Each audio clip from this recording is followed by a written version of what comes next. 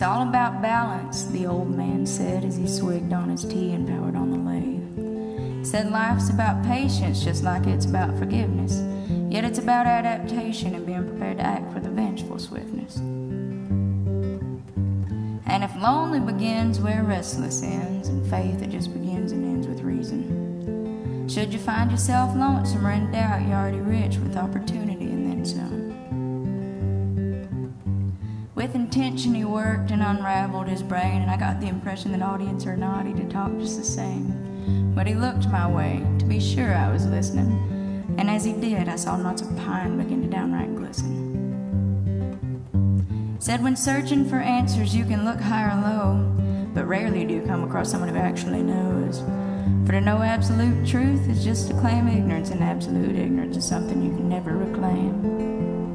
So if you could teach one to know, you think you'd go on and teach them to forget just the same.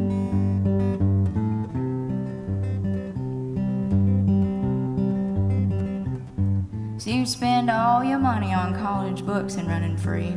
You can hide from your pain and blame your pen for the whiskey. But at the end of the day, then he paused to slow the lathe. The original poets speak of their healing living water held in ancient jars of clay.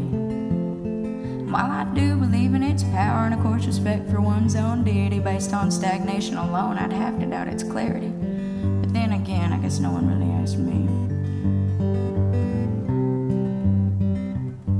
Then he removed his work of art and set it before me with a thud. Sighed, but if they did, say it's all about near